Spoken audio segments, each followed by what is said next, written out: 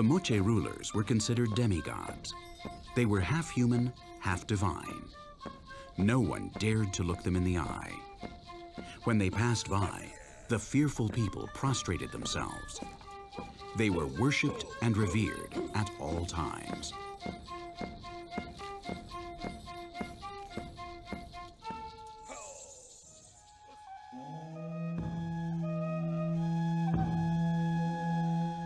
The 3rd century AD in Sipan, in northern Peru. A powerful Mochica ruler has died. The funerary rites are marked by the people's mourning. He has been embalmed together with his ornaments and sacred emblems of gold, silver, and precious stones, which he will keep using in the afterlife. 1,700 years later, in the spring of 1987, the Peruvian archaeologist Walter Alva discovered his tomb in the pyramid at Huaca Rajada. The news traveled around the globe.